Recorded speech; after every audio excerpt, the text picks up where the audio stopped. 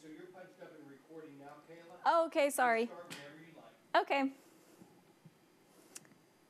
Good morning, I'm Kayla Smith. Thanks for joining us today, and we're going to talk about the weather. All right, so we're looking at the state of Alabama behind me right here, and right now, northern Alabama is pretty clear. There's very little cloud cover.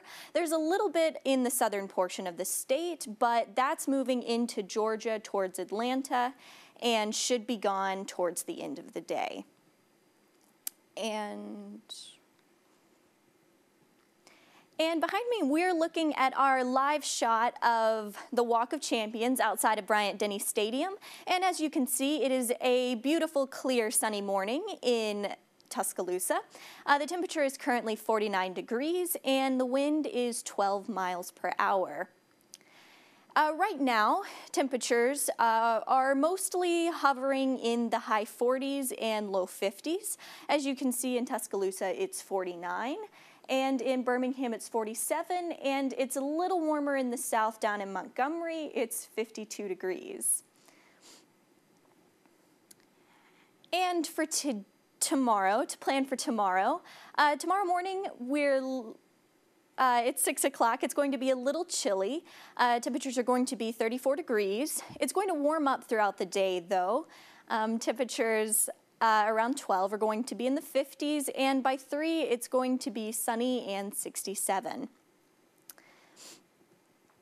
And our average high for the week is 74 degrees, and as you can see, temperatures are going to increase a little bit as the week goes on, and we're going to end the week with temperatures in the high 70s. And right now we're looking at the current temperatures. In northern Alabama, it's in the high 40s right now, and in the south, it's hovering in the 50s currently. Later today, temperatures are going to rise up into the 50s and 60s. And tomorrow around 1:30, we're looking at some clouds moving in over Alabama and a little bit of rain up here in the north. But that should clear out before Wednesday. And Wednesday morning, we're looking at temperatures in the 40s again. And for the pollen forecast, for the past week, it's been high, and unfortunately, I must inform you that it is going to remain high.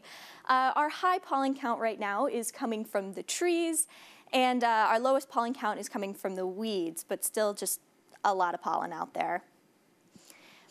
And tonight, temperatures are going to cool back off to 33 degrees. So if you're out and about tonight, make sure to bring a jacket. And tomorrow, it's going to be sunny and 67 degrees, so it's going to be pretty nice weather. And this morning, we were under a freeze warning for a little bit, but that has expired now, and we're not looking at any other watches or warnings for the rest of the day.